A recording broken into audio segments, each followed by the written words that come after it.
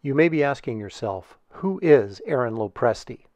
I've been drawing and writing comics for over 25 years, and in that time you may have seen my work in Amazing Spider-Man, Deadpool, Excalibur and other X-Men projects, The Avengers, and perhaps my most notable Marvel work, Planet Hulk.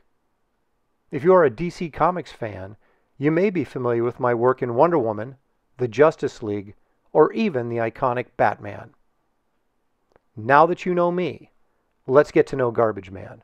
Back in 2009, I created Garbage Man for DC Comics, and the character appeared in two separate miniseries, part monster, part superhero, and part man searching for a purpose and meaning to his new identity that has been thrust upon him. Richard Ethan Morse was an attorney working for the mega corporation Titan Pharmaceuticals. When he stumbled upon some of their illegal financial dealings, he became immediately expendable. Morse was taken and used as a guinea pig for Titan's secret government-contracted human growth project. But when the test failed, Morse, along with the lab, were destroyed to hide the evidence.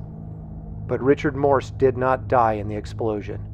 Instead, his remains merged with the refuse from Titan's garbage and chemical waste dump to become the vengeance-seeking monster hero, Garbage Man. Now, 10 years later, the rights to the character have returned to me, and for the first time I'll be collecting all 120 pages in one volume.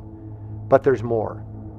11 pages of new material will be added to the original story, along with a brand new, never-before-seen Garbage Man story.